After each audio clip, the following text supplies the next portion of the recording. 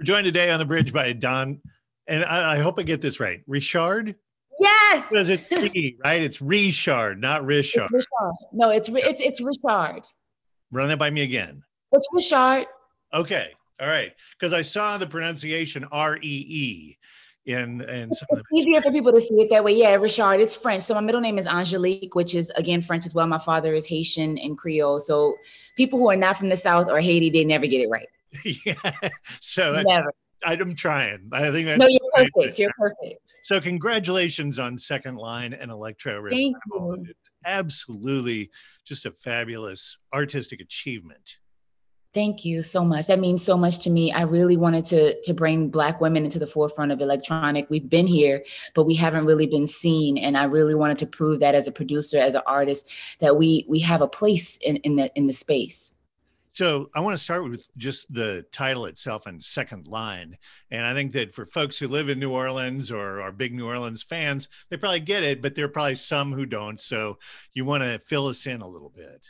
Yeah, so a second line is traditionally done by social clubs in New Orleans. It pays homage to a funeral. So if someone dies, we call it a homegoing. There normally is a 4 to 5 piece brass band, and they play at the end of the funeral, and they take sometimes they'll carry the casket, or other times they'll finish the funeral and then take to the streets and celebrate the legacy of someone. And in that celebration, there's footwork, dance, jubilation. It's really a different view on death. We don't see it as a sorrowful thing. We see it as an opportunity to celebrate life, the legacy that person has had throughout their life. And I wanted an album that even through COVID, even through the bad or the worst of times, we can still dance in our moment and celebrate the death of the old idea of what the artist is and celebrate the life of what's to come. And so that's why the album's called Second Line. And this dancing, there are no steps, there are no rules, there's no choreography. New Orleans doesn't have rules. Yeah. And so you kind of wanted to bring that same kind of ethos to the record. Absolutely. You're dead on. We go through soul. It's through body. It's what we feel. And that's in our art. That's in our self-expression. That's in, if you go to New Orleans and you walk in front of St. Louis Cathedral, you'll see that in front of St. Louis Cathedral, there are tarot card readers. Right. And the church never asked them to leave. Like, they just sit there. Right. The idea of that. Right. That within Catholicism is paganism. Right. That's New Orleans. Right. The level of just be whatever you choose to be. There is no definition. We won't ask you to be what you want to, like, just live in that moment. And that's the same thing with the way we celebrate dance. It's, footwork in the way you choose it to be. But it feels good. And if it's that kind of rhythm and that kind of sauce, it's definitely New Orleans. And so you have rejected all genres as an example. Yeah. Well, why do we need them? And I think race sometimes plays a huge part in that, right? You see a Black artist and immediately you say hip hop, R&B, as if that's the only things we exist in. So in the very first song, you say, I am the genre. So, I think that lets everybody know. But I do want to mention that you have mentioned electropop and Afrofuturism. So among all of the genres that you embrace, are those your favorites? Is it just because people have such a need for titles and yeah, that's the truth of it. Yeah, absolutely. I think people need to box it. And if they do, I would rather help them. I mean, I originally called the album a Second Line and Electro Revival because I was trying to give them exactly how I saw sonically the album to be. A revival comes from church, from soul. When you think of a revival, you think of a celebration and jubilation within the church element.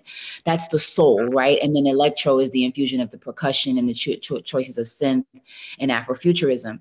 However, because there is people can't deal with genre bending. They have to box you. I think the smartest play I could do is with what the combination of music that I have used in production. I thought electronic was the smartest to fit into that mold because it was just so many elements. But sonically, we used a lot of pads, a lot of synth within the production that I think felt more perfect there than it did in R&B or alternative or, someplace else, right? So though I wish I could just have Electro Revival be the genre on iTunes or anywhere else, or I could just put Dawn, that would be great, but that's not realistic. We have to put ourselves somewhere. And that's what I thought the smartest play was. It's clear that New Orleans is at the center of this record. And it's also clear that you know, you are telling this New Orleans story through family. In your last record, you were inspired by your dad, who My was father, yeah. the band Chocolate Milk.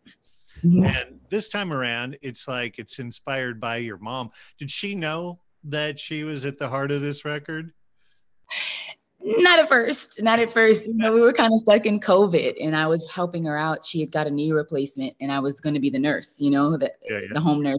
And yeah, then COVID happened. yeah, So then, yeah, so then I became 15 all over again, right? In my house with my parents with rules and everything. yeah. And I think as we were stuck kind of in the house, I started asking her questions. And the more she would answer it, the more I was like, man, I never knew my mom beyond a mother. You know, like what she was before a mother, right? And I realized more and more her story kind of dictated what I was, how I became the survivor that I've become. And I realized a lot of, like, when I think of a king and a woman, my mom is that example based off just the story she was telling me and how she saw the world. She's a very Southern Louisiana woman. And I thought it would be really beautiful for her to be the narrator. So she did not know that that was going to be the beat until she heard the album. It was like, oh, I'm here. She's the spine. She's just sort of woven through. Yeah. And that's kind of, you know, the answer to our family too. She's the spine of our family too. And my grandmother was that guy, rest her soul, when she was alive, my mom's mom. So it makes sense that she be the general. I call it the grand marshal. Like when you think of a parade, right? In New Orleans, the grand marshal leads the parades. My mom is the grand marshal of this project. So your mom is the spine, but you are also, and correct me if I'm wrong, but you're a character. Yeah, King Creole. Yes, and so, the just the use of the word king has to be very intentional. Yeah, because I think that it's important that women and men decide to give themselves their titles, right? Because I think throughout time, society tends to say, you look like this, you deserve this title. They give it to you.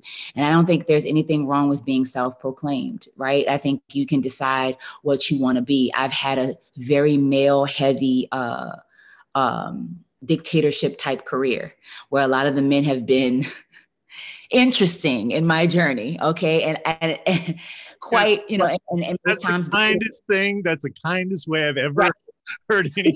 Because here's the thing. I'm grateful for the opportunity. Right. But I don't want to get lost in the fact that there were not great times either. And a lot of it had to do with the fact that I was a woman, a Black woman at times too.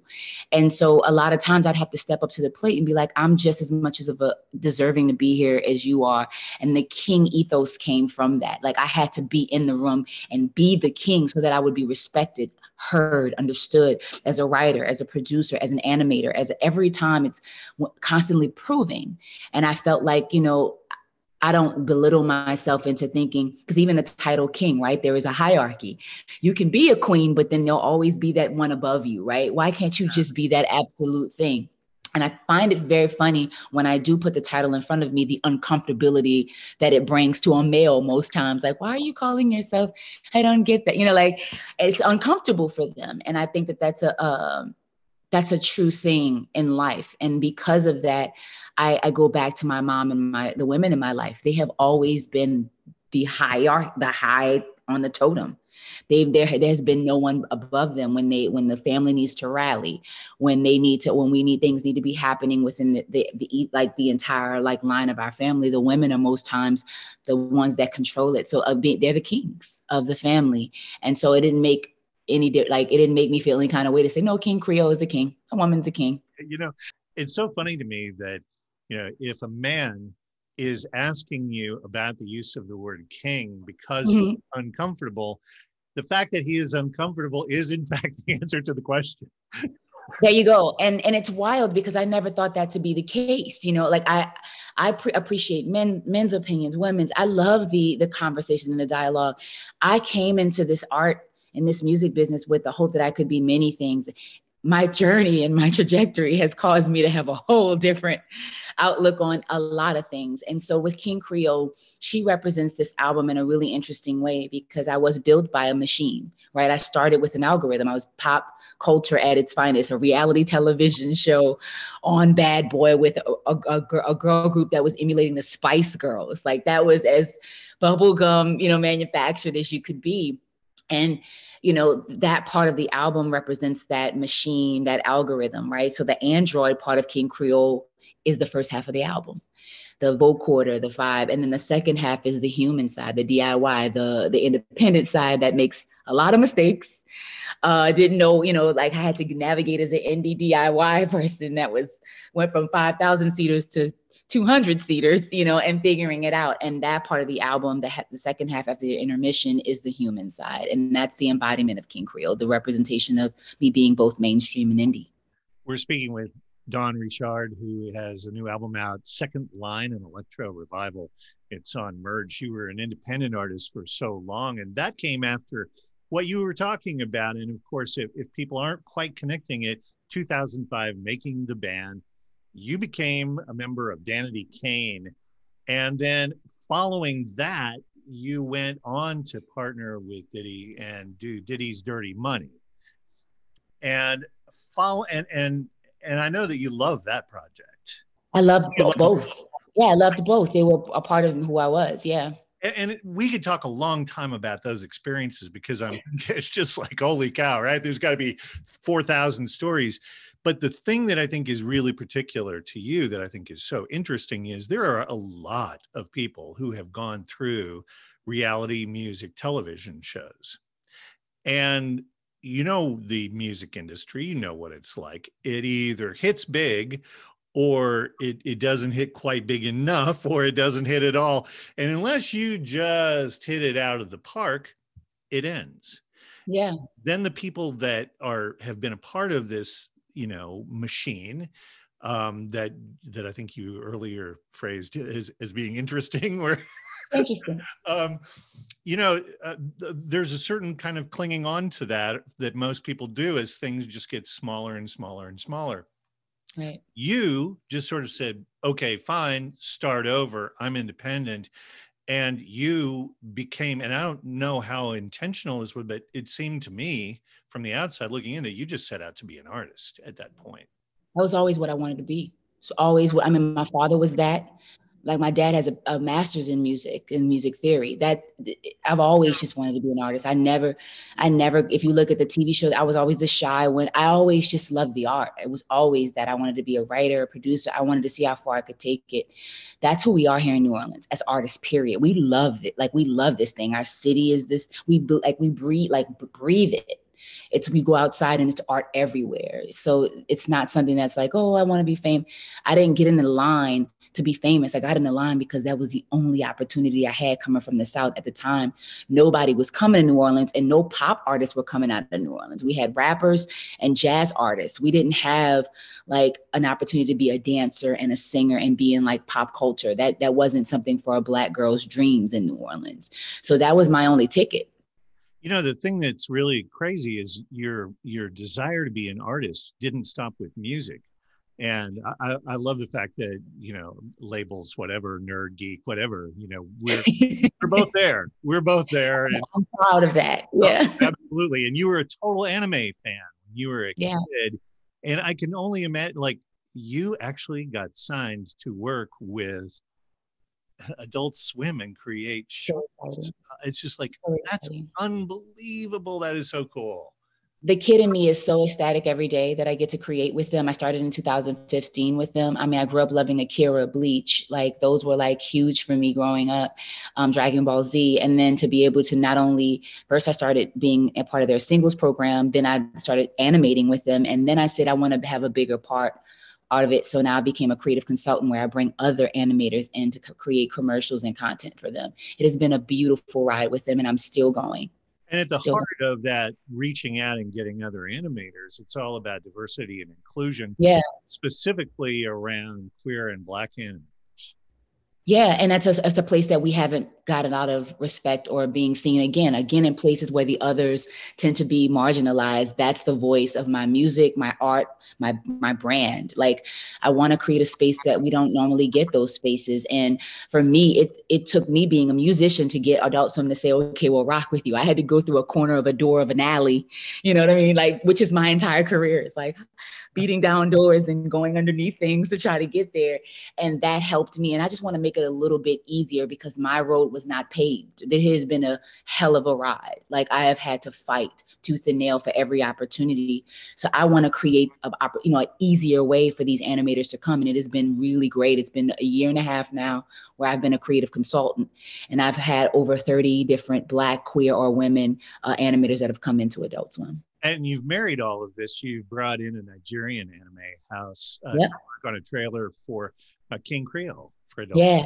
Yeah, Nerdin. They're called Lotus Animation, and it's a really beautiful. Lotus Animation is one of the only animated house like production companies that provide computers and stuff in a space that they don't have that. So they're creating, incredible animators in a place that has been severely hurt, tainted, where they can't even afford books, and they're giving them computers to create and animate. It is so cool to watch. So shout out to Lotus Animation, a really great production house. So, not that you're not already cool enough after all this, but you also have your own vegan food truck, which is just, Yeah, I mean, again, it's wild because it still stays true to the message, right? So in New Orleans, veganism is fairly new. My father was diagnosed with lymphoma, and he and I went vegan together to try to help him through his process, and it changed his life. It changed mine, and I just stayed. I'm now 6.5 years vegan. Wow. But I already knew that I wanted to create a collective hub in New Orleans. I never thought I'd do food, never. Yeah. But the veganism, what I found is, most artists don't eat well. We eat horribly. We have horrible hours. We don't have anything good around us. It's like we just grab things, So I created an eco-friendly, sustainable experience where not only do you get vegan biscuit sandwiches, organic snowballs, which is a very New Orleans thing, but you also have DJs spinning on repurposed wood. Our packaging is biodegradable and recyclable, and our artists come in. Our house resident artists come in and they paint with plant-based paint. That's fabulous. Yeah, so it's the first of its kind in New Orleans. And if people want to check it out, it's Papa Ted's. Papa Ted's Truck at PAPATEDS Papa Ted's Truck, and papateds.truck.com. Come check us out. We're a pop-up and we're all over the city in New Orleans. So if you're in New Orleans, come get a free meal on me. Well, this is just fabulous. I have to say, speaking with Don Richard and the new album, Second Line, an Electro Revival, and I hope that the one thing that people come away from this interview with is so much of the music that we have today is made by a factory. And this is not that. And there is an artistic vision here, and the attention that you're receiving on this project is something that you probably deserved a very long time ago. And so I'm really happy for you. And I really hope that people will investigate your work. Not that every project is worth, not that every project works for everybody, but we should all seek out the ones where there's an artistic vision in place and somebody who works really hard, sacrificing along the way to realize that. And you are that. Thank you. You will never know what that means to me. Like, if you know my story, you know about my homelessness, and then coming to this journey, like losing everything in Katrina to now this moment in my life. Like, those are the words as an artist you fight for. Is they don't all have to be good words, but if you feel something, if I can make people see something new, then I've done my job. Thank you for those words, because that means everything to me. And you'll be shaking the floorboards in my house. My wife is a dancer, and I love her already. She's fabulous. Don Richard, Second Line, an Electro Revival. It is out now on Merge. Thanks so much for spending. Thank you for your patience and being good with me with this tech. It's our pleasure. Trust me. And until next time. All right. Thanks. All right. Bye. Bye.